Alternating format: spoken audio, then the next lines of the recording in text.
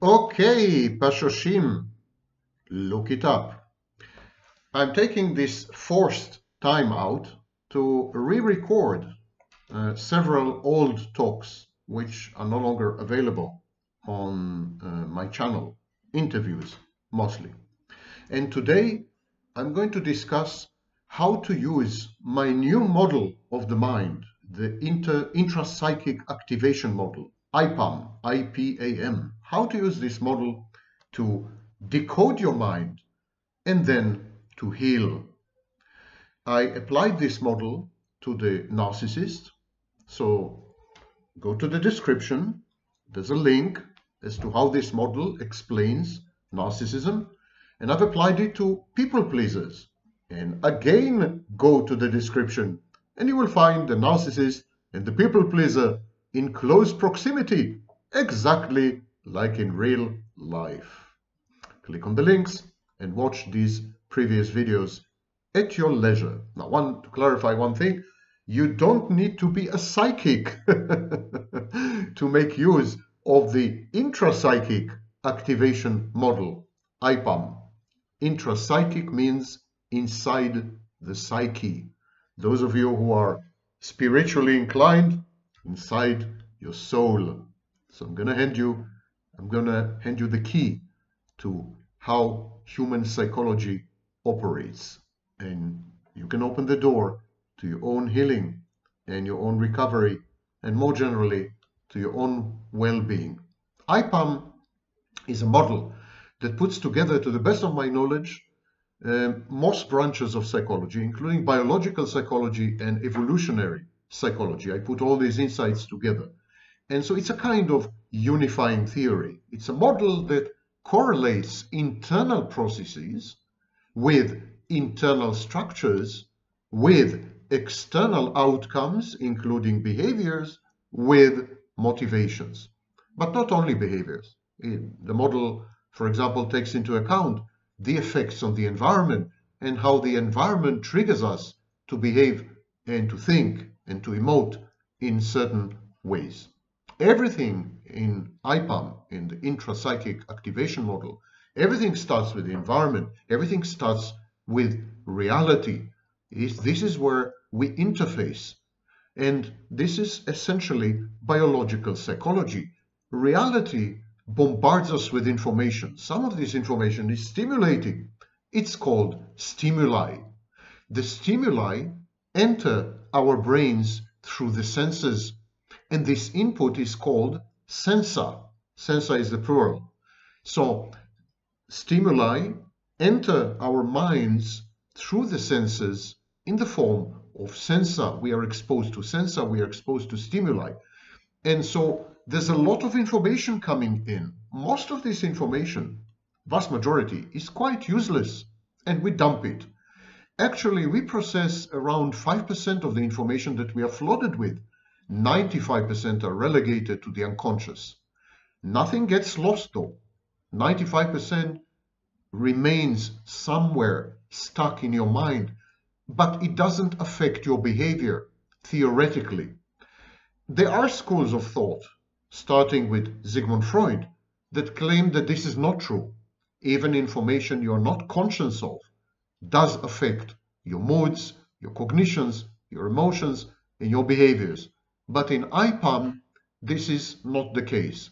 In IPAM, there's a lot of junk information, junk data, that has very minimal effect on who we are and how we comport ourselves, our conduct. So there is the environment, there is external reality, but there's also another environment, and that environment is internal reality. External reality and internal reality. Things are happening in your mind all the time. Processes, thoughts, cognitions, emotions, they're constantly happening. Whether you trigger them intentionally or not, because there's always the illusion of free will, yeah? The illusion of self-control, the illusion of self-discipline. So whether you believe that you are triggering, for example, your thoughts intentionally or even your moods, and whether you don't believe this, no one can dispute that there is a rich internal environment which is somehow correlated with the external environment, but we're not quite sure how. And this is what the IPAM model tackles a bit later. The IPAM model assumes that free will, free control, self-control, and even self-discipline are illusions because they're probably illusions. There are many autonomous processes happening in your mind which you're not responsible for. You better think of yourself as a highly programmable robot or machinery. That's much closer to reality, as we shall see when we continue. We know, for example, that nerve activity in the brain starts a fraction of a second after you actually take actions. I'm going to repeat this because this is very, very counterintuitive. First, you take action. A fraction of a second later, your brain reacts. So the original theory, the orthodoxy was that you act and there is brain activity that correlates with your action. But actually, in reality, whatever is happening in the brain lags substantially your actions. You seem to act brainlessly, mindlessly. So actions precede activity in the brain. Actually, about 80% of actions precede any activity in the brain whatsoever. These are activities that used to be attributed to free will, like writing, or lifting your hand, or slapping the intolerable samvaknin, a positive activity, if I know of any. So, most of these activities are not preceded by any signal in the brain. And that's why I'm saying that free will is an illusion. But we will not go into it. There's a video on my channel, a dialogue with Benny Handel about free will. You're invited to watch it. Let's go back to the environment. There are two types of environment, external and internal. And these two environments, these dual environments, they keep feeding you with data, information, stimuli, sensor, processes. Things are happening outside, things are happening inside, and these two environments generate a lot of inputs. How do we cope with all this? The current dogma is that you have a core identity. This core identity is essentially immutable over the lifespan. It doesn't change. The core identity interacts with the environment. That's what we teach in university. But the environment changes. The core identity doesn't. Stop to think about it for a minute. You will see how stupid this is. Nothing that is immutable, nothing that is unchangeable can cope with change. If the environment keeps changing externally and internally, how come your identity is incapable of change? Your identity should change along with the environment, both external and internal. So the whole idea of a core, unchangeable, immutable, fixed, lifelong identity is probably very wrong, because you can't have something that never changes coping with something that always changes, like the environment. The environment always changes. It cannot be that you have something inside you that never changes in charge of coping with a kaleidoscope that is reality. You have winter and you have summer, and you change your clothing accordingly. You have winter clothes and you have summer clothes. You have clothes for all seasons. So similarly, you probably have identities, multiple, not one, which somehow correlate with and interact with the environment. You change clothes all the time. You change identities all the time. You cannot say that there is a fixed self that never changes over the lifespan. This is who you are. This is your identity. Never mind what happens to you. You go to prison. You meet a beautiful girl, or you meet a beautiful girl in prison. You need to go get a hamburger. Never mind what happens to you. This unchanging entity is the one to cope, to manage all these situations. This is simply a stupid premise. You see how wrong it is, intuitively. Instead, what I'm suggesting, what I'm using actually, is something called self-states. I didn't invent this concept. The main proponent of self-states was Philip Bromberg, but I'm making use of it.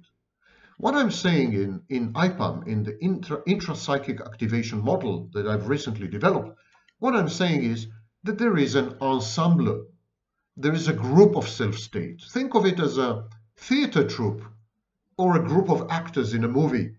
There's a collection of self-states. Now, each self-state is optimized for a specific environment. Normally, when you come across that environment, you will trot out, you will take out, you will make use of the relevant self-state. You will activate the relevant self-state. So if you have, for example, a psychopathic self-state, when you're among criminals in prison, probably the psychopathic self-state will take over.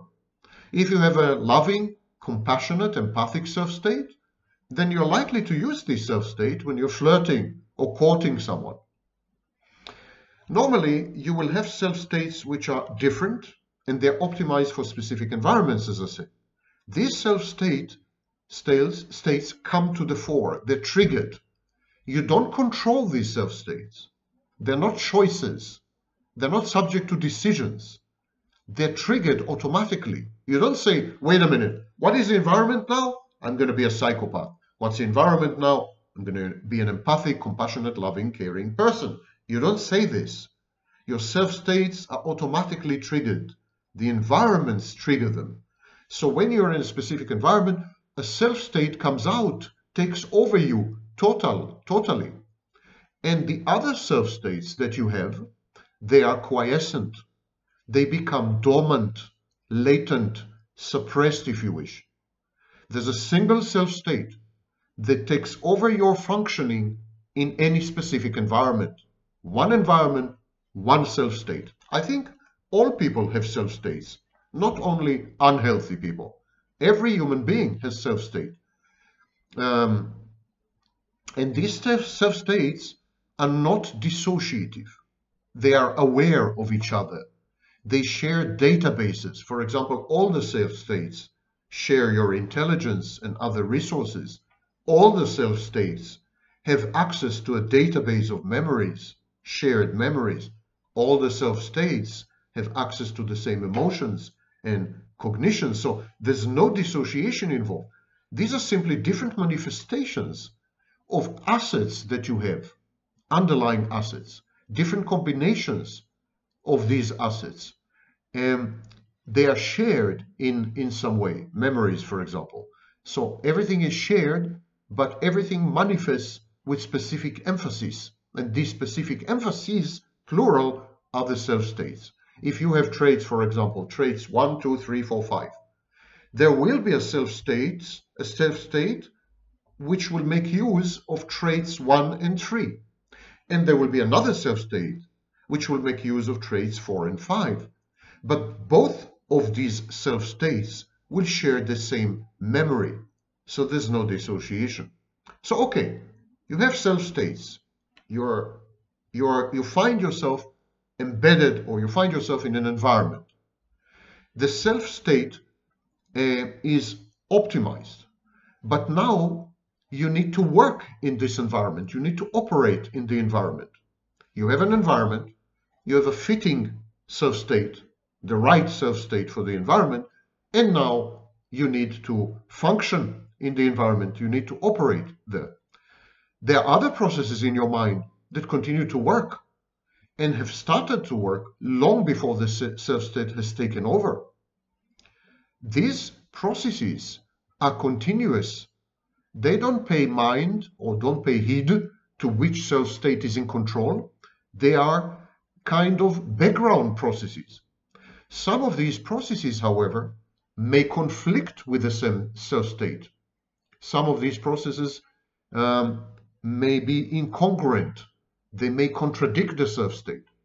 Some of these autonomous processes that started long before the self-state took over may contradict the self-state, undermine the self-state, act against the self-state. So what to do with these processes? They need to be silenced. How to do this? And this is done with something that I call construct. Let us summarize, let us recap. I'm going to do it often. This is a very difficult, very complex lecture. So, this environment, you have a group of self-states. Each self-state is optimized for a specific environment. So when you find yourself in that environment, this self-state that is optimized for that environment takes over. It takes over automatically. It's triggered. However, there are internal processes, background processes, which started long before any specific self-state took over. These processes sometimes conflict with the self-state, contradict the self-state or undermine it, and they are silenced via a structure called the construct. Constructs are in charge of mediating reality. They are in charge, they are the interface between you and reality. And the way they mediate reality is by falsifying it. Falsify may be a bad word because it's used among fraudsters and criminals.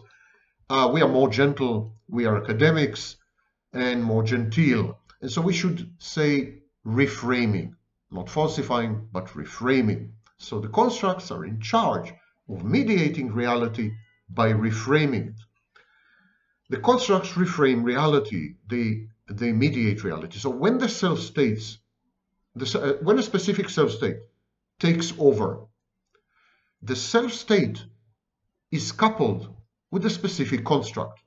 So one environment, one self-state, one or more constructs attendant upon the self-state.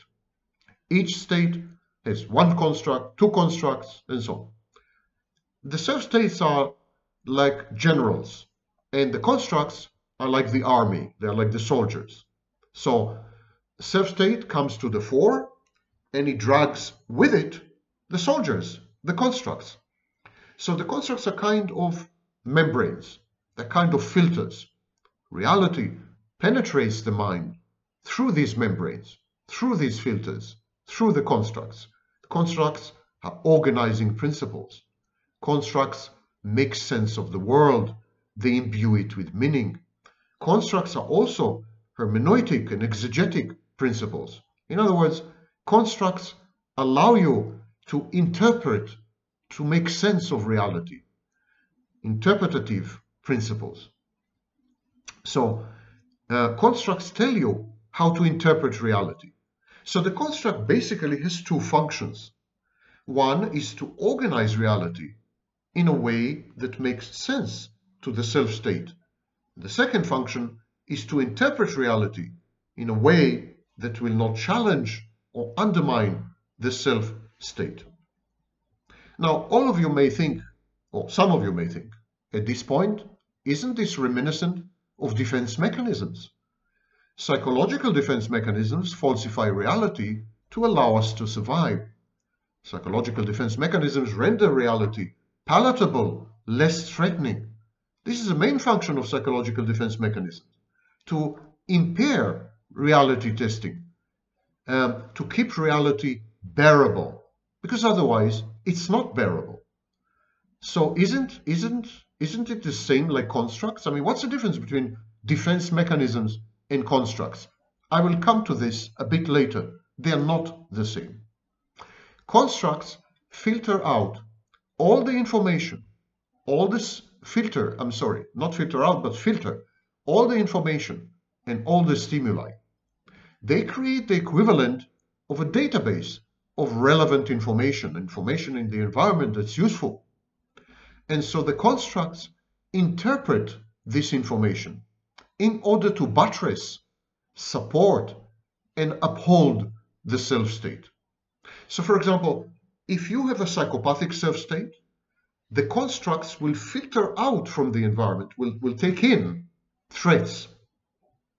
So the constructs will feed the psychopathic self-state with environmental threats and menaces. They would inform the self-state of any risk and danger, and they would, in this way, persuade or convince the self-state that he is right, that it is right. The construct's message would be, you are right to be a psychopath because the environment is threatening. In other words, the construct's main job is to create what we call ego congruency and ego syntony. Constructs make you feel comfortable with your self-state, make you feel at peace with your conclusions, the way you perceive reality, and ultimately the ways you behave. The psychopathic self-state would perceive threats in everything. Psychopathic self-state and in everyone. Psychopathic self-state is hypervigilant, suspicious, paranoid, and in the psychopathic self-state, the construct will filter out any data or information which challenge this perception of the world as a hostile place. So if you're in a psychopathic self-state and someone shows love to you, this creates enormous dissonance. You are not going to like it. No one is supposed to love you because people don't love. People are horrible, they're dangerous, they're risky. You should avoid people because they're threatening. This is the psychopathic mindset. So if someone suddenly loves you, cares for you, shows compassion, is helpful and altruistic and charitable, this would create a dissonance and increase your level of anxiety when you are in a psychopathic self-state. Talk to any psychopath, I'm not kidding you. You show a psychopath love, it makes him feel anxious because it contradicts his almost permanent self-state.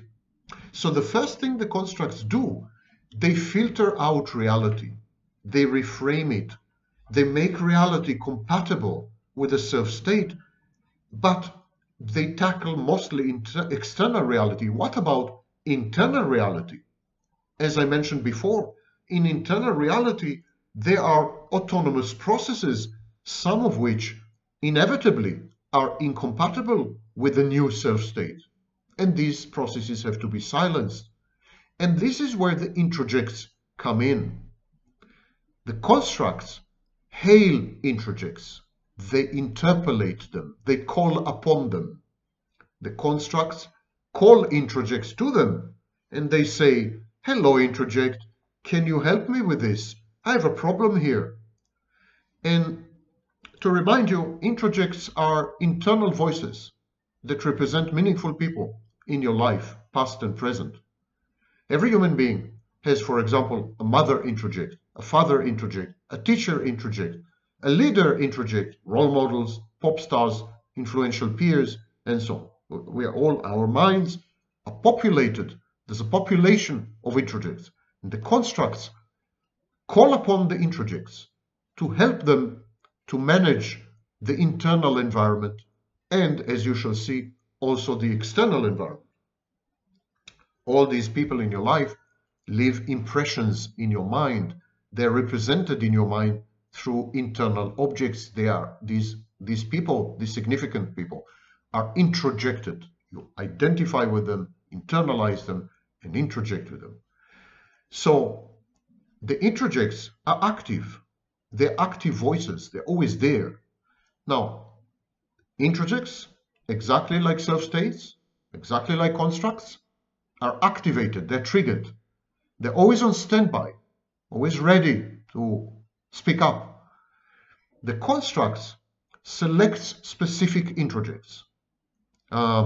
So if the self-state is psychopathic, the construct will filter out reality to fit the self-state. The construct will notice only threats, as I said, and dangers. The construct will ignore love, or reject it and resent it, repress it, reframe it. Constructs will say, this person loves me because he wants something from me. He loves me because he has some agenda, hidden agenda. And so the external reality is solved and resolved by reframing. This leaves the internal reality, and this is where the introjects come in. The constructs select specific introjects. So a construct there's a self-state. The self-state is associated with a construct, and the construct says, I need introjects number 1, 13, and 45. They're the ones I need. Each one of them has a different message. And in Gestalt therapy, they're called tapes or recordings. So they're really like recordings. The introjects play out in your mind.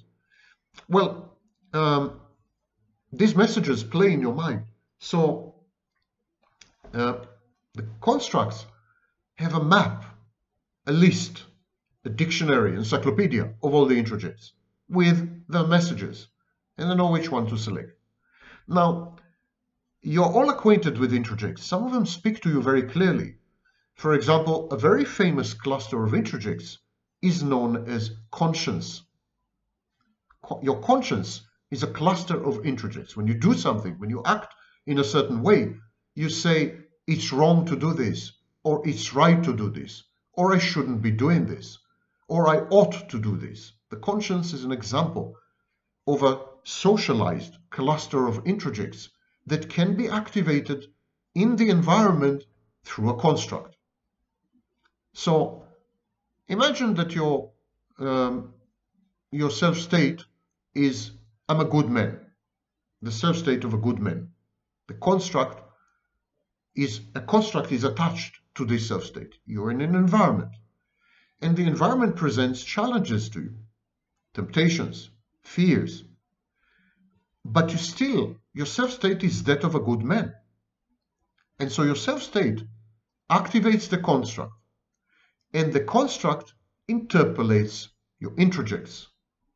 If your self-state is a self-state of a good man, and then you come across temptation and seduction, something you really shouldn't do, the construct attached to your self-state as a good man will interpolate, will call upon the cluster of introjects known as conscience. And your conscience will prevent you from acting in the wrong way, will affect your behavior, modify it. So this is an example of the IPAM model in action. An environment, seduction, temptation.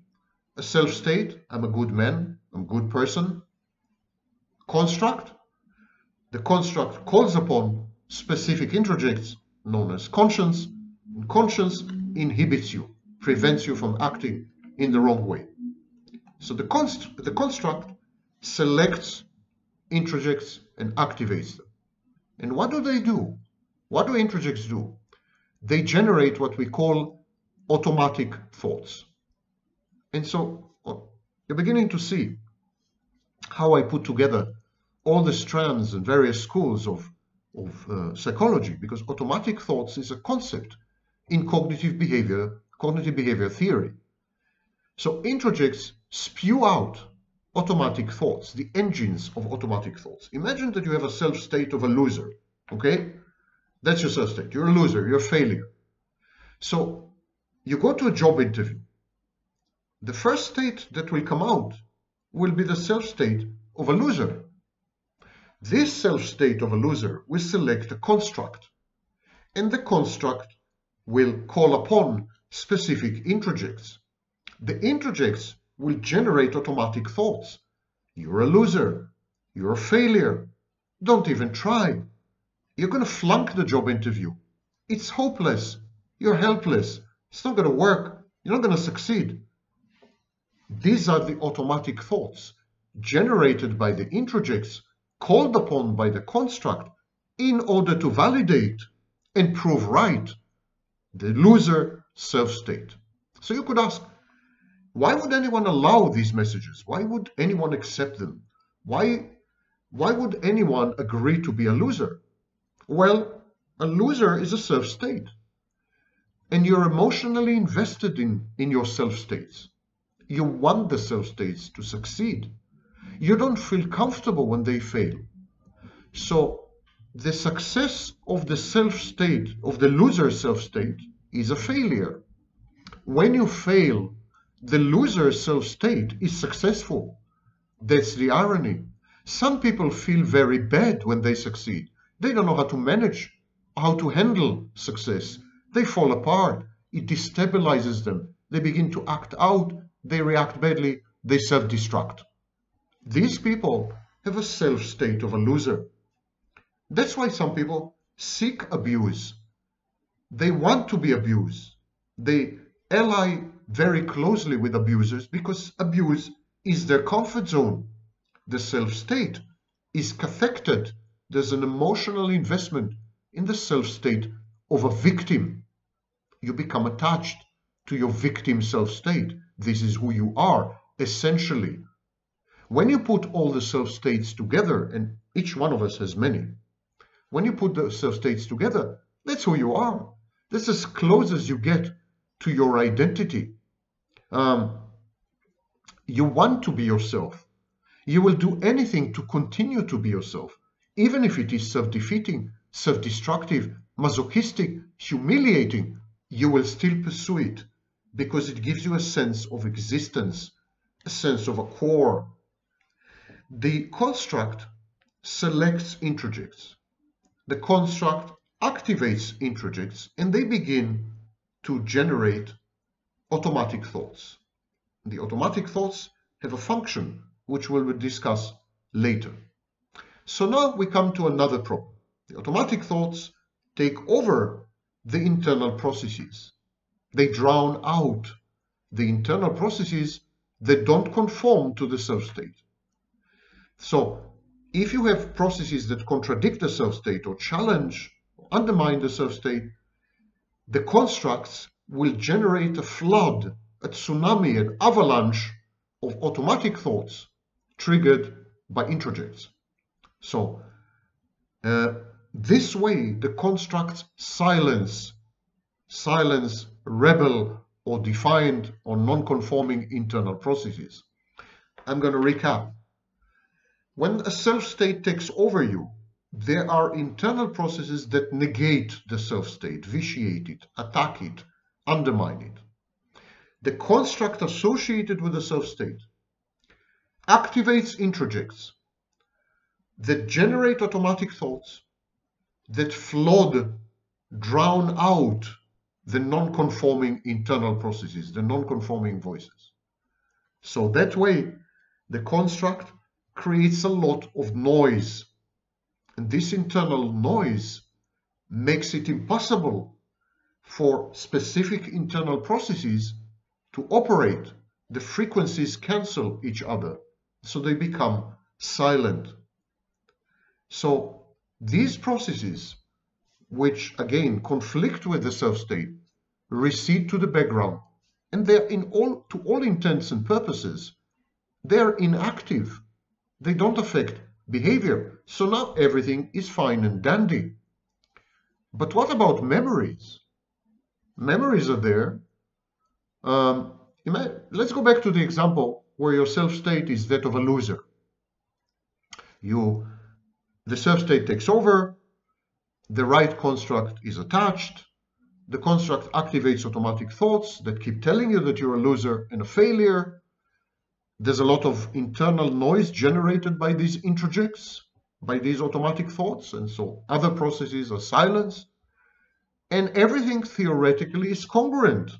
Everything is harmonious. You have an internal harmony because the messages you are getting conform to the self-state, confirm the self-state, and amplify and magnify the self-state, which is optimized for the environment, a job interview, for example.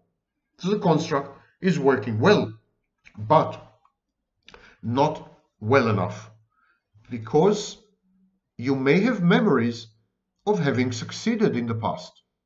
You may have dissonant memories.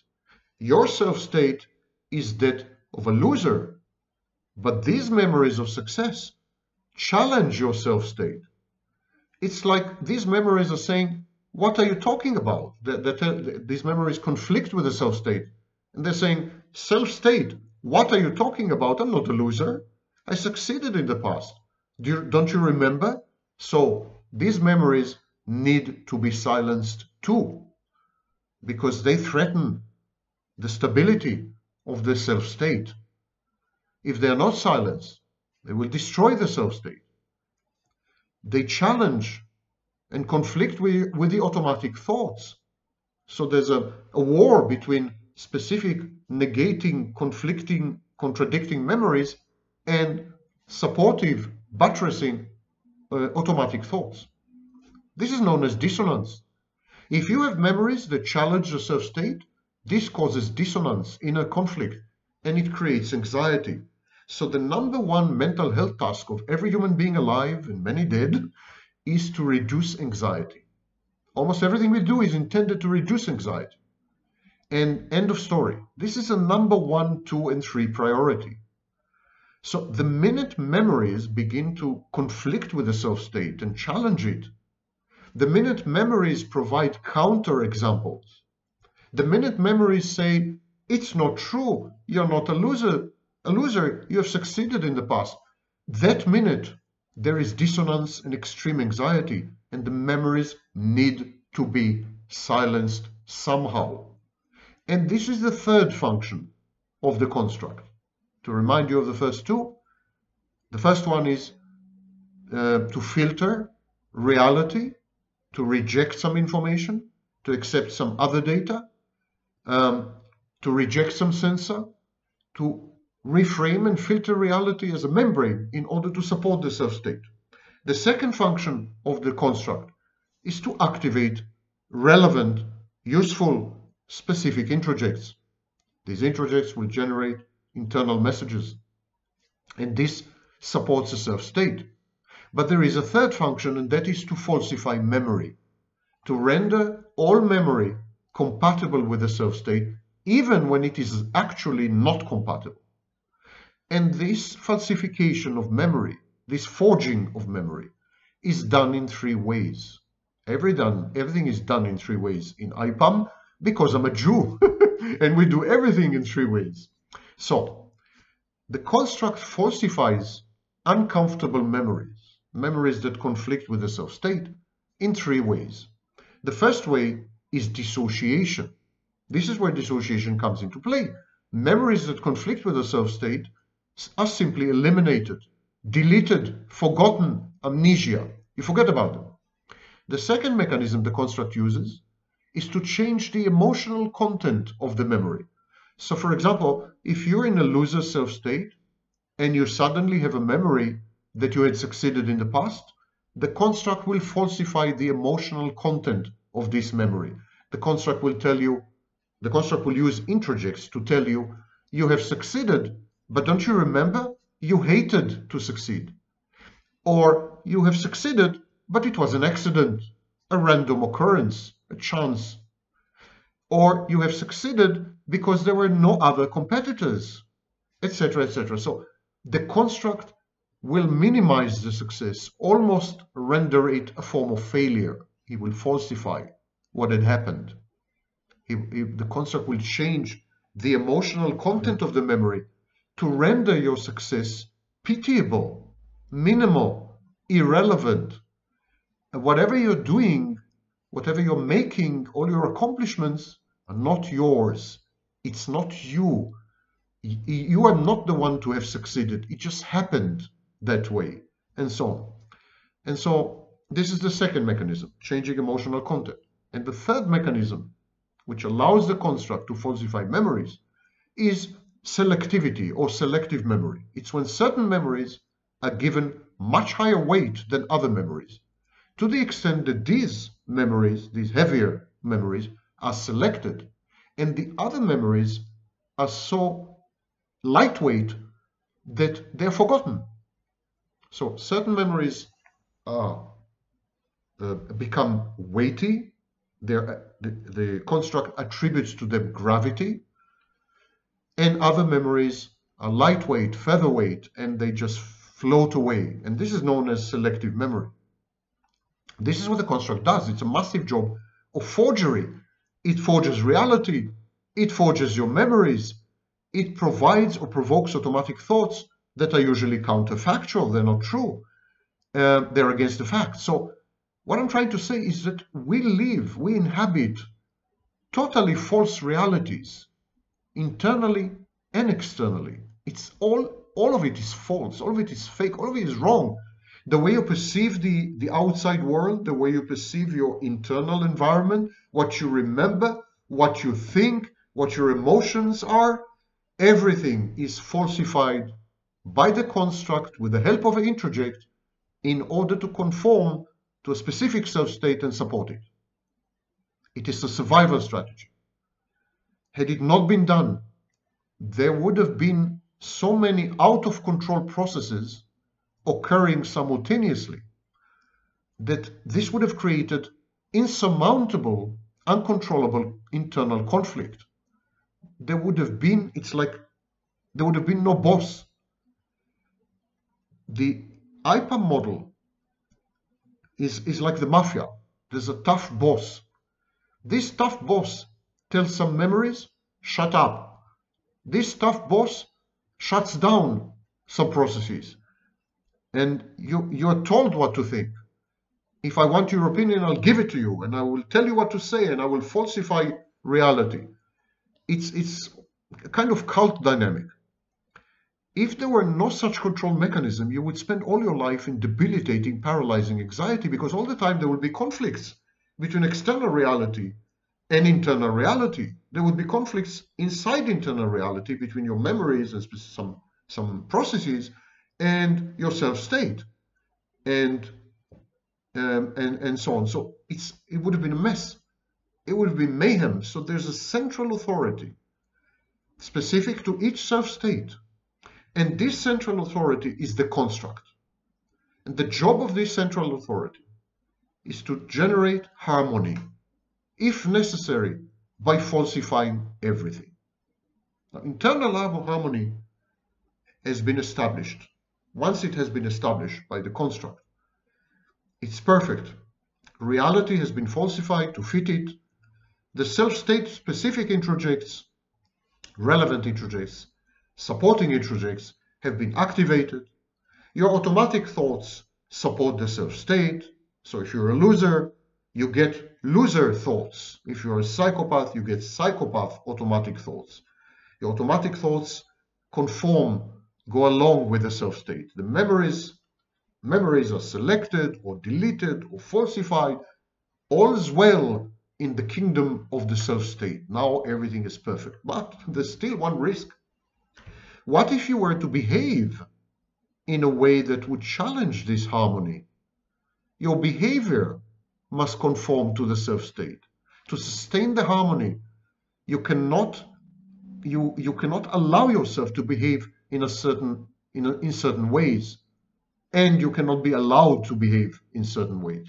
There's some things that should be forbidden, inhibited, some actions, some behavioral choices, some modes of conduct. They should be blacklisted. And we're coming to the concept of inhibition. If behaviors were left to be independent or autonomous or agentic, if it were true that you have free will and you make free choices, that you're in charge, that you have agency, if all this were true, you would have ended up paralyzed, because your behaviors and your actions and your decisions and your choices would have often contradicted your self-state. There would have been sempiternal conflict. You would have been debilitated. An example, I think, is writer's block. So the construct needs to control not only memories, the construct needs to control behaviors. It's not enough to control the internal environment. The construct needs to modify the external environment via behavior. The construct needs to establish total control in order to render the twin environments, external and internal, compatible with the self-state. Internal harmony, no challenges, no dissonances, no anxiety. Inner peace is restored on condition that I manipulate the external environment via my behavior to not contradict the self-state. So the construct needs to inhibit certain behaviors. He puts them on a blacklist. These are behaviors that cannot be engaged in right now. They don't conform to the self state.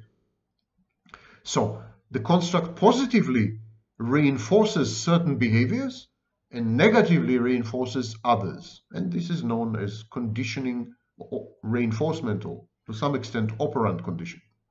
This is behaviorism, yeah, in a way. So the construct makes a list of all possible behaviors, and then he assigns reinforcement values and weights to each of these behaviors. Some behaviors are encouraged via reinforcements, others are discouraged. The belief is that behaviors modify the environment, and if your behaviors are the right ones, you can affect your environment to provide the self-state with support and approval. Imagine, for example, let's go back to the psychopath self-state. Imagine that you have a psychopathic self-state. Immediately, some behaviors are inhibited. For example, you can't cry. Psychopath is not allowed to cry. It will conflict with the self-state. Psychopaths are tough. You're not, but you are allowed to beat someone to a pulp because it conforms to the self-state.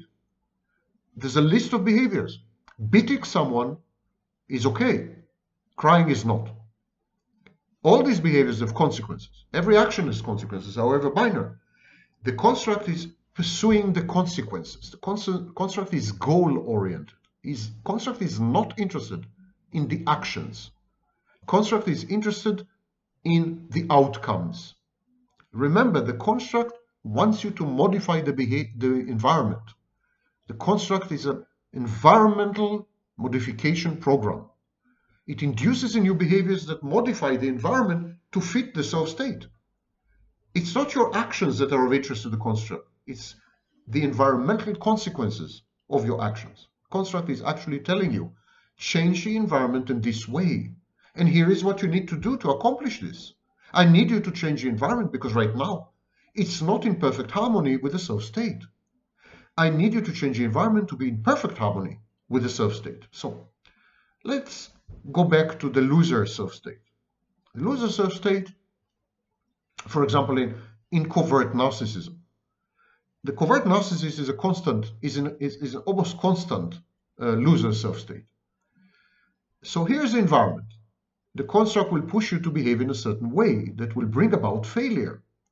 The construct is not interested what it is that you are going to do to bring about failure. The construct wants you to generate losses and defeats. The construct wants failure. It wants you to change the environment, modify it, in order to secure failure and losses and defeats, because these would validate the self-state of a loser. Behavior is irrelevant. That is a great insight of the IPAM model. Behavior is utterly besides the point. The entire psychological apparatus is focused on goals. And this is, you could say, very psychopathic, because psychopaths are goal-oriented. All the psychological apparatus, even in healthy people, is goal-oriented. It's consequences that matter. So as a loser, I would behave in ways that would modify the environment to confirm to me that I'm a loser. Imagine, for example, that I go to a party and I'm in a loser self-state. A girl comes to me and says, I like you, can we have a drink? But I'm in a loser self-state. My introjects are already acting out. My introjects are telling me, you're ugly, she will dump you, she will reject you. So I'm getting these messages because I'm a loser. That's my self-state. Now the construct wants me to lose because I'm a loser. He wants me to lose this girl. He wants me to fail with this girl. Because if I were to succeed with this girl, the self-state would have been challenged and it would have created dissonance with the loser self-state. If I were to succeed, I would actually be in a heightened state of anxiety. I need to fail to reduce my anxiety, to eliminate my dissonance. I need to fail with this girl. And on one hand, I feel bad having failed with this girl. But on the other hand, I feel good because my self-state has been validated and sustained. So this is rule number one. Everything we do and every act we adopt is about reducing anxiety. So when I'm faced with this girl now, I have two options. I have two behavioral pathways. I can go for her. I can and will be successful because she has already told me I'm going to be successful. That's path number one. Second door, I can behave in a way that will put her off, push her away. I can make sure that nothing happens.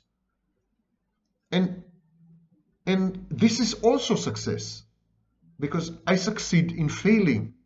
I self-sabotage, I self-defeat. Most of it is unconscious.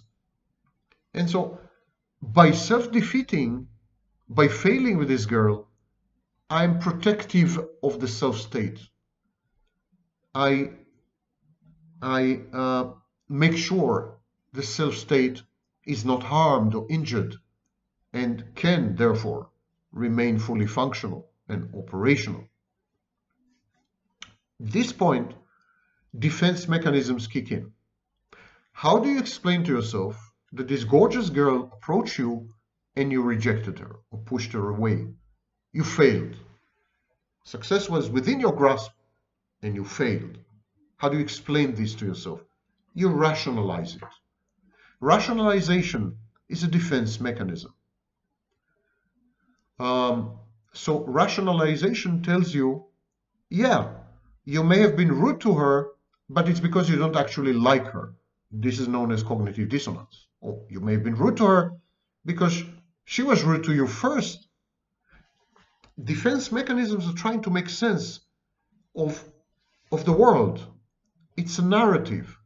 It's a post hoc theory. It's nothing to do with what's really happened. What's really happening is that in your self-state, you were challenged by the environment, by this girl who had approached you. And when the environment provides you with a stimulus, you have to adapt the stimulus to fit the self-state.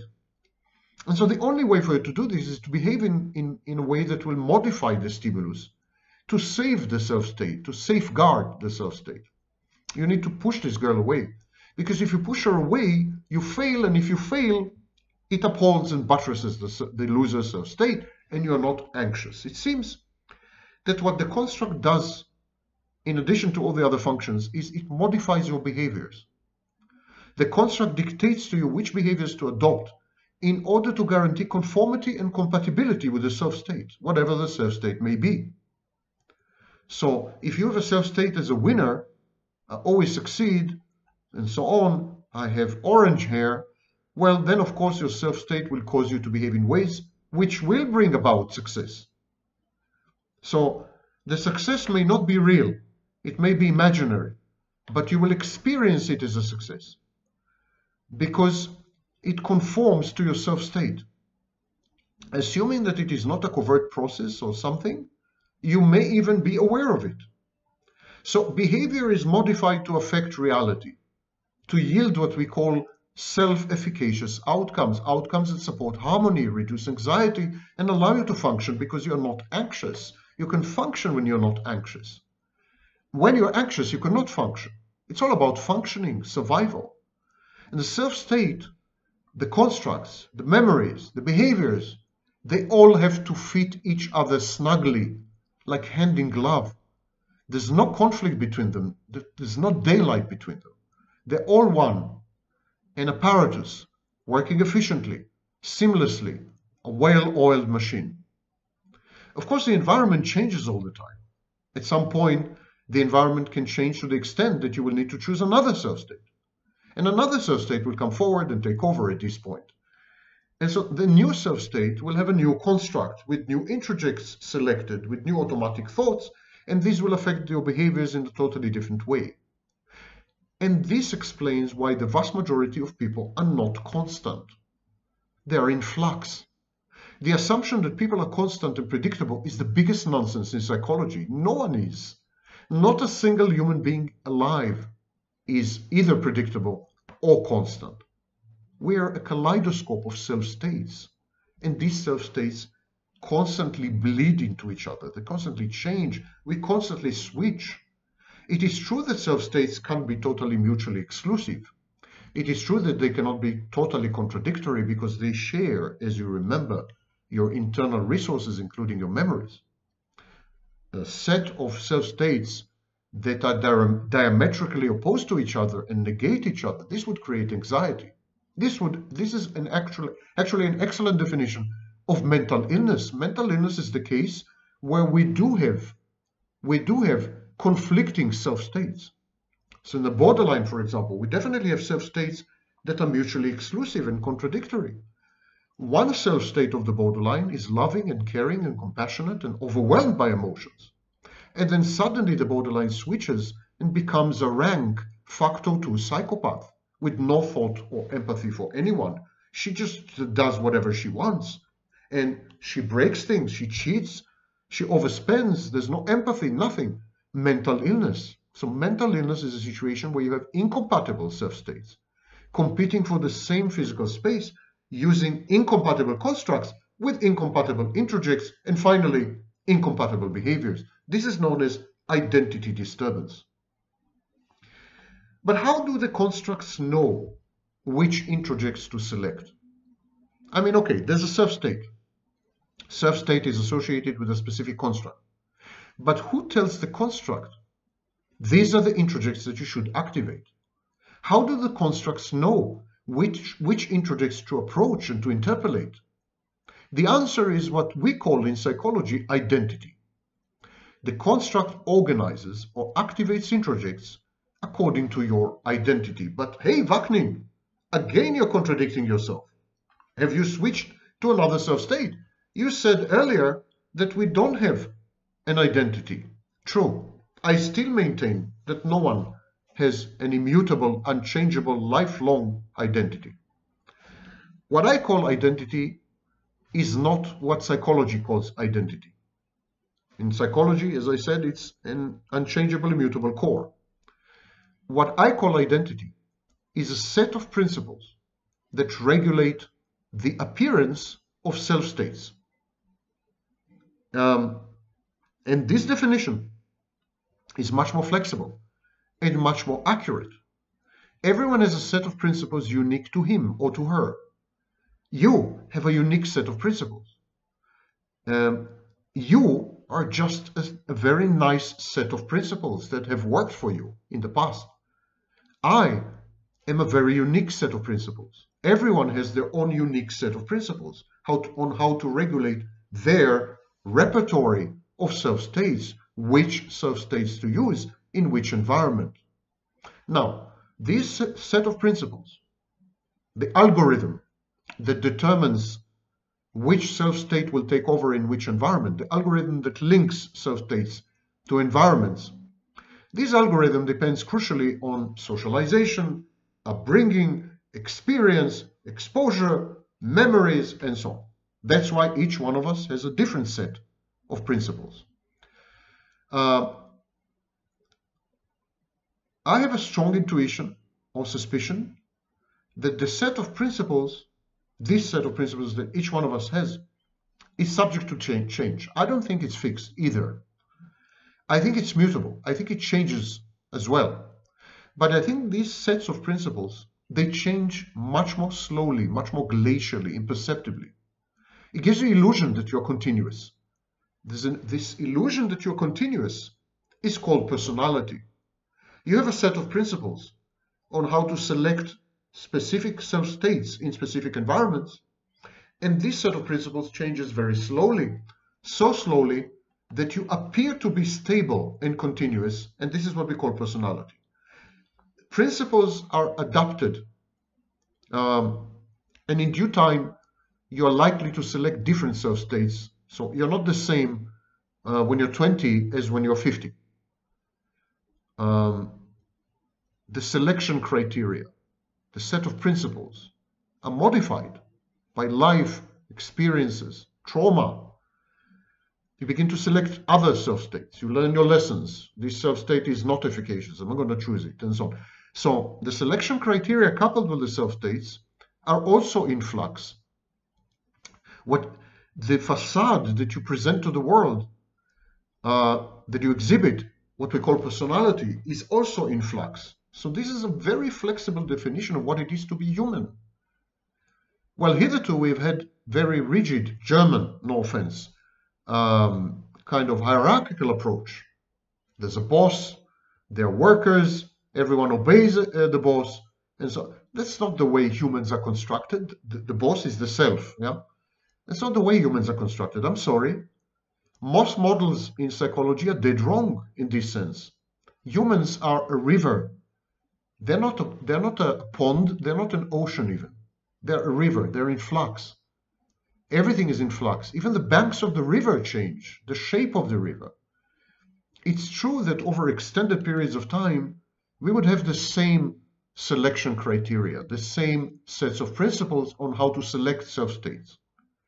We would have the same algorithm on which self-states will emerge to respond to which specific environments. Yeah, over extended periods of time, everything is stable. And this gives the illusion or the impression that we are constant, that we are the same. But over longer periods of times, we change. And we change dramatically to the point that you can easily say that you've acquired another personality. Any human being, anyone will tell you this is true. You don't need a psychologist, talk to your grandma. And anyone and everyone will tell you this is true. And it's shocking that psychology is the only discipline to deny this. Don't forget that the fathers of modern psychology were medical doctors, neurologists, psychiatrists. Their ambition was to make psychology a science. So they created what they call the physics of the mind, psychoanalysis, as if you can construct an analytic model of the mind. There is a mechanics of the mind, there are moving parts, and if you know these parts and their trajectories, you can predict behavior and so on and so forth, and this is the equipment you have for life. This is a thoroughly wrong model, seriously flawed model of how humans and the human mind works. Unfortunately, it's a prevailing model, but it's wrong. If you remove someone from one country to another, immigrants develop totally new values. Immigrants acquire a new personality. Most things change in order to conform to the new environment. So if there is a personality, if there's a self, if they are unchangeable, how do people change to that extent? You know, people are super traditional when it comes to sex in one culture, and then they immigrate to another culture or society and they become promiscuous.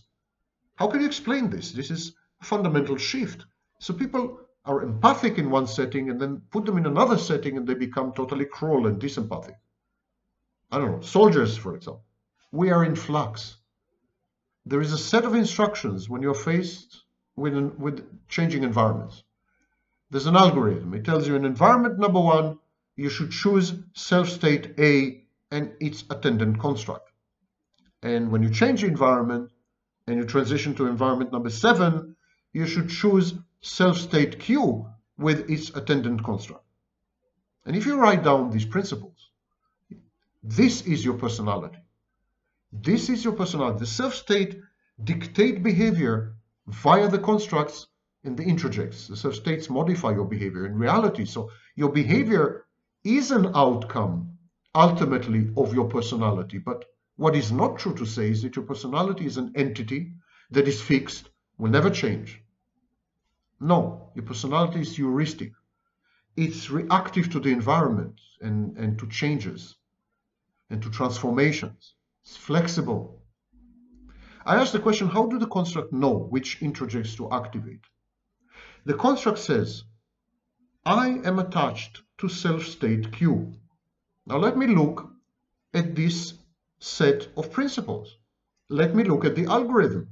Let me look at the selection criteria.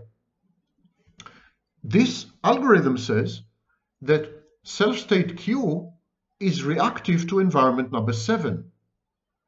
In other words, self-state Q should generate specific behaviors which will allow the individual to be self-efficacious in environment number 7.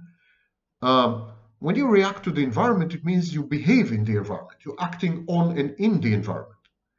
So the principles, the set of principles, the selection criteria, the algorithm that I mentioned, this is your personality. And it simply says, in environment number 7, activate self-state Q and behave in the following way. This is your set, your list of allowed behaviors. Only these behaviors are permitted. All other behaviors are forbidden, inhibited, because they're likely to yield bad or suboptimal outcomes. The construct accesses this database, this algorithm, this list of criteria and choices. And it has access to this database. And the database informs the construct what it should do when self-state Q is in charge and when the environment is number 7. These are the behaviors that are allowed. The construct is encouraged to generate these behaviors now. How to generate these behaviors? The construct needs to activate introjects. Which introjects? 1, 9, and 14. The big table, the algorithm, connects self-states, environments, and introjects. So the construct has access to this database. The construct realizes the self-state is Q, environment is number 7, and it should yield specific behaviors.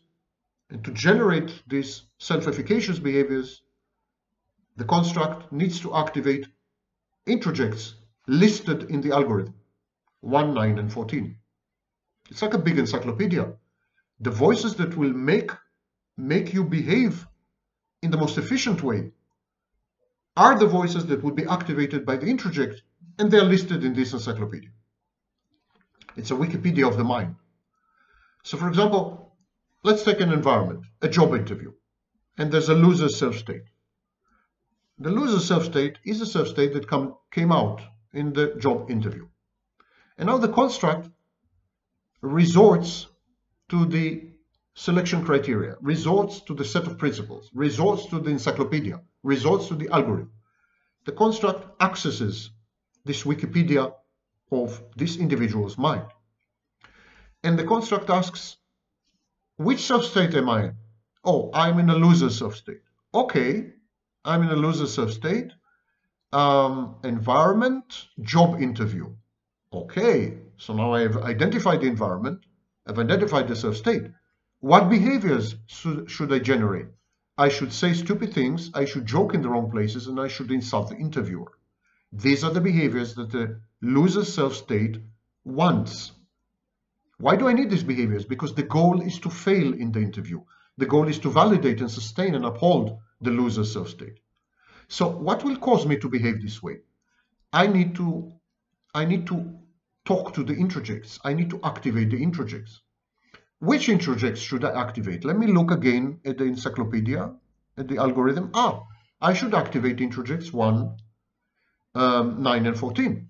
Introjects 1 generates automatic thoughts. You always say stupid things. I can count on you to say something stupid right now. And then you say something stupid. So the introject generates the behavior. Introject number 14 is activated. The automatic thought generated by introject number 14 is, you always fail because you're stupid, you make stupid jokes, and you insult the interviewer. So the environment is coupled with the self-state and produces behaviors. The introjects produce the behaviors. So this environment, it triggers a self-state, which then uses the construct to access the introjects, which then affect behavior, which then modifies the environment to fit the self-state. That's a cycle. And all of this is listed in a Wikipedia of your particular mind, a Wikipedia to which the construct has access to accomplish certain behaviors, to produce them, which is the goal. The specific introjects are listed and need to be accessed, to give specific instructions, to generate specific automatic thoughts, to suppress some memories. And so this is the construct's work. The environment, self-states, principles, this is the whole thing. is what we call personality. So what can you do with all this? How can it lead you to healing? Or you would want to make a map of your self-states, a list of your self-states. You would want to reconstruct the Wikipedia of your mind externally and communicate it to someone like a therapist. So you make a map of your self-states, and for each self-state, you link it to an environment where the self-state is activated. And then you associate the self-state with automatic thoughts that hail from the introjects. So then you, as a therapist or coach or whatever, you show the client how his automatic thoughts cause him to behave in ways that produce results that support the self-state. And this self-awareness breaks the cycle. The client heals, client changes, because now he is aware that these behaviors are not autonomous, that they're generated from the inside, that they're interpolated. It breaks the cycle of mental illness. There is healing. The minute the client grasps it, there's a lot of healing.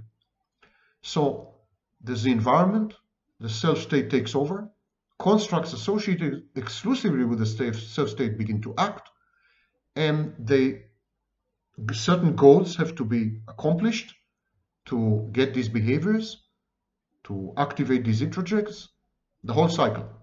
So the introjects give you automatic thoughts, and you behave the way the introjects actually compel you to. And then the goal or the mission is accomplished because the environment is modified in a way which supports the self-state. So the self-state says, you see, I'm efficacious. I succeeded. I prevented you from failing. I did it for you. If you're in the loser self-state, I got you to fail because this is what you wanted. This has been your mission. And you should feel good about it now. There's no anxiety. Everyone is happy. You failed. You can feel relieved. You did not succeed. Don't worry. It didn't work. So at this point, there is an activation of defense mechanisms. Because, for example, imagine that you're in a loser self-state, and the loser self-state activated the construct, and the construct generated automatic thoughts through the introjects, and the thoughts change your behavior, and you indeed failed. You change your environment.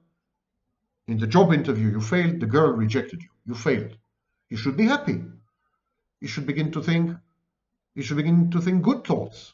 Your self-state, the loser self-state, is buoyed by this, is buoyant, is vibrant, because you again failed. Self-state, the loser self-state is validated, is strong, it's proven right. So, but you begin to think, why did I fail? I don't like that I'm failing all the time. So you're beginning to have second thoughts. And this is dangerous. This is dangerous to the internal harmony. And to maintain this harmony, cohesion, coherence, defense mechanisms kick in. Remember that the role of defense mechanisms is to essentially falsify reality for you so that you can bear it. It becomes bearable. Defense mechanisms kick in, and they tell you that you had failed because the interviewer was stupid. You failed because there were other candidates more qualified than you. You failed because, I don't know, there was nepotism. Someone's relative won the job.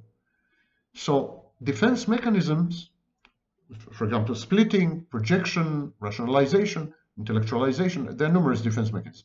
Defense mechanisms' role is to render the outcome palatable to you, to render it acceptable to you, to prevent second thoughts, to prevent secondary anxiety. And this completes the picture. Now you're hermetically sealed in a totally fake environment created by the construct. Everything in the environment, every single feature of this world, of this reality is fake. Your perception of reality is wrong. Your memory is falsified and tampered with. Your behavior is influenced and robotic. You're manipulated by automatic thoughts. These thoughts are not yours. Your self-state is triggered by a set of principles known as personality, which you're not aware of. It's all pretend. It's all fake. You are not there. You're actually a puppet. You're a toy. And you operate in a simulated environment like the Truman Show, the Matrix. You're in the Matrix all the time. But the thing is, in real life, you delude yourself into thinking that you are real, that the life you perceive, the reality you perceive is real. It's a defense mechanism. It's a kind of defense to believe that you are agentic, you have agency. You're doing whatever you do is because you want to do it. You decide, you make choices, you operate because you face reality, you perceive it correctly. None of it is true.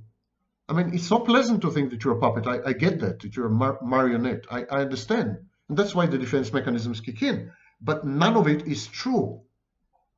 To seal the process hermetically from any challenges, the defense mechanisms conclude the defense. They make sure that you are trapped now.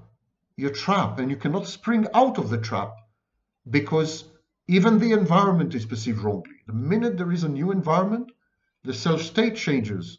And all this hyper-constructed universe, all this simulation of reality, crumbles and vanishes. This is why when people transition from one environment to another, they experience momentary disorientation. Because once our self-state is gone and another one hadn't taken its place yet, you're in between. The second self-state didn't kick in, the first one vanished, and you're in between, in the chasm or the abyss between two self-states. You have like a split second or 2 seconds or 10 seconds, I don't know, where people feel they don't know where they are. It's like depersonalization or derealization. It's dissociative reaction. And they say, I don't know why I acted this way. This is not like me at all. And all these gaps between self-states are more common than you know. You leave home, you go to work, you're in a gap. You go to the subway, you're in a gap. You disembark, you're in a gap. Every time the environment changes, and it changes thousands of times a day, you are in a gap. These are dissociative gaps. What happens in these gaps, you dissociate. And these gaps are so life-threatening because in the gaps you don't exist. When you don't have a self-state, you don't exist. And so in these gaps you don't exist. There's no self-state that has taken over in these gaps. So what you do, you dissociate these gaps. They're very frightening. And we have thousands of dissociative milliseconds during the day, if not tens of thousands, every transition from one environment to the other. And so, and this is mentally healthy people. There's no such thing as continuous memory. There's no such thing as continuous vision. We don't see anything continuously. We sample the environment 30 times a minute through our eyes and optical nerve. We take stills, we shoot stills, snapshots, and then we animate these snapshots. You never see a video, you see stills, you see snapshots. You sample, you pick 30 snapshots a minute, and then you animate them and you create a video and you believe this video is reality. What happens to you is you exist in a self-state and then you cease to exist completely. You're gone, you're nowhere. And then a new self-state takes over and you exist again. So it's exactly like sampling the environment and then animating the sequence to believe that you had existed continuously. But you did not exist continuously, and you did not see things continuously. There's no continuity. Continuity is an illusion. Now, of course, in mystic traditions, they knew all this. They're talking about these moments as moments of enlightenment and so on and so forth. And in these moments, you are no more. Your ego, so to speak, is gone.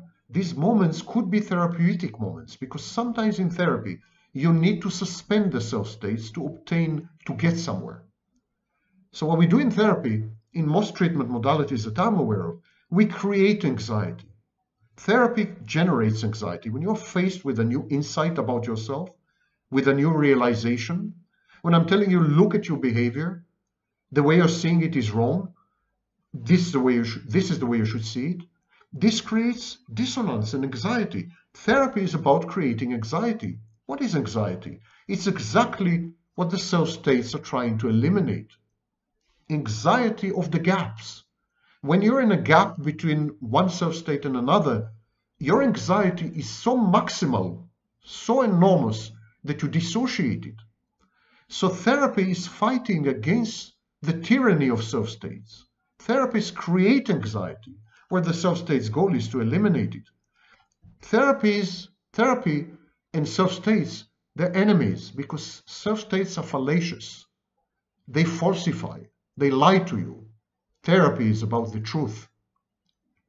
If you eliminate all self-states simultaneously, this is healing.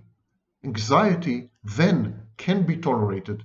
People will survive, change, and transform.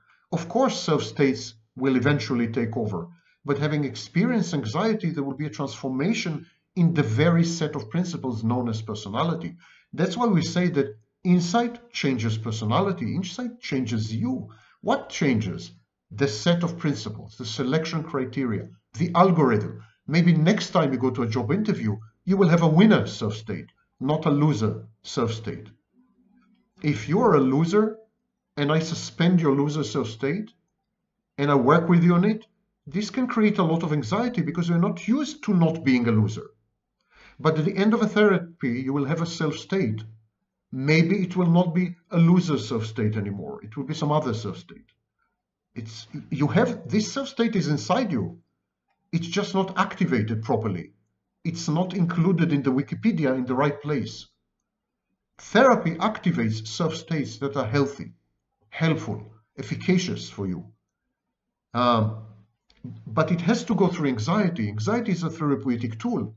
One of the great inanities, stupidities of modern psychology is the constant battle against anxiety. Anxiolytic medication, there's a constant terror of anxiety, which is essentially a healing tool. Freud induced enormous anxiety in his patients. All treatment modalities are based on unsettling you, discomforting you, challenging your comfort zone, making you feel bad, imbalancing you. It's the only way to obtain any kind of meaningful change. In cold therapy, I create such a shocking environment so suddenly that there is no time for any self-state to emerge. The shock is so total that the patient is traumatized to the point that all his defenses crumble. There's a total decompensation and no self-state can come to the rescue. At this point, the patient is open, vulnerable, non-existent on the one hand, and fully available to assume a healing self-state. And this model applies to anything. Schizophrenia, psychotic disorders, binary narcissism, it's a new concept. You can look it up on my channel. I applied this IPAM, Intrapsychic Activation Model, to various states of borderline, as I said, narcissism, to people-pleasing. So this model is a universal model. Every mental illness and mental health, they are private cases of this model. It's applicable to basically everyone. And the model says, the lesson of the model is, only the environment can change. And this is something which will provoke huge resistance, of course. Nothing comes from the inside. Nothing comes from the inside. I repeat this. Only the environment changes you. Your self-states are triggered by the environment, not by any internal process. There are situations where internal processes provoke a self-state, yes, but it is always in reaction to stimuli from the environment. Take a borderline, for example. She can transition from borderline to secondary psychopath because she imagines or anticipates abandonment or rejection. But she cannot imagine and anticipate rejection if she doesn't have a real life intimate partner, real, in the environment, out there. This intimate partner is the borderline's environment. You can, of course, impose a fantasy defense on the environment. You can fantasize about the environment. You can imagine an environment. It's a paracosm. You can have a process that is independent of the environment, and so on and so forth. You can imagine, if you're borderline, you can imagine that you have a new boyfriend. His name is James. You're together for 3 months. It's a honeymoon phase. And now imagine that he's abandoning you. If you do, you're likely to feel bad, but you're not likely to decompensate and you're not likely to act out. There will be no behavioral outcome to this imagination or fantasy because no new self-state will take over. But take the same borderline and you give her a real life boyfriend whose name is James. And it's the best boyfriend ever, and they're in the honeymoon phase, but after 3 months, she imagines or fantasizes or anticipates that is about to abandon her or reject her. This time, there will be behavioral consequences. Why? Because there is a real boyfriend, there is a real environment out there.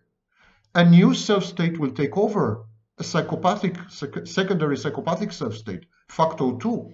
And this new self-state will activate the construct, and the construct will interpolate introjects, specific introjects, and these introjects will tell the borderline, you're not lovable, you will be abandoned, there will be huge pain, she will fall apart, all her defenses will crumble, she will act out and do crazy-making things, and so on and so forth. And so it's nonsense to say that you can have internal processes divorced from any environment. Even a psychotic person who listens to God, God talks to him from a wall. There's always an external environment. The psychotic embeds his introjects in an environment, hyperreflexivity. The psychotic confuses his introjects with reality. So he thinks that this voice is not in his head, this voice is external, but the voice is talking to him from the outside and from some object, from some real external reality. Environment is the precondition and the only trigger to the change in self-states. So this is the crucial insight, and it means that we should work on changing our environment, not so much on working on our internal environment as to changing our external environment. So getting rid of toxic people, for example, moving away, changing a job, just walking, going for a walk. Changing the external environment is dramatically more important than changing the internal one, which in a way negates psychology itself.